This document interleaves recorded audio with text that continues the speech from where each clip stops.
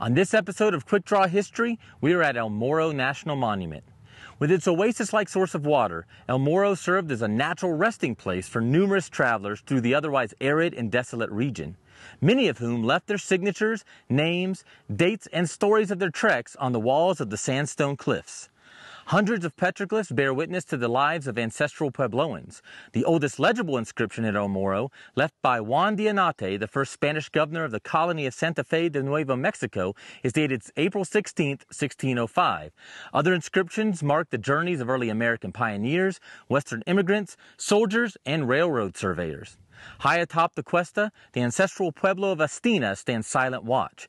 Built around 1275 AD by the ancestors of the Zuni, the Pueblo gave rise to a busy and thriving community. El Morro was designated a national monument by President Theodore Roosevelt on December 8, 1906, and was added to the National Register of Historic Places in 1966.